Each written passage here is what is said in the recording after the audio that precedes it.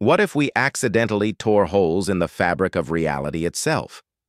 In 2021, Dr. Elena Vasquez was analyzing routine data from the Large Hadron Collider at CERN. She noticed something impossible.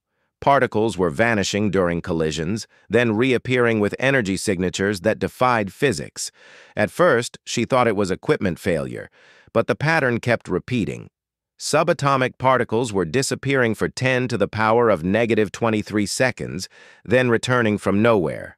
She realized they weren't disappearing. They were traveling through microscopic shortcuts in space-time itself.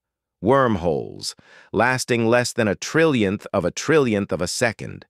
Working in secret with quantum physicists, she confirmed the unthinkable. The collider wasn't just smashing particles.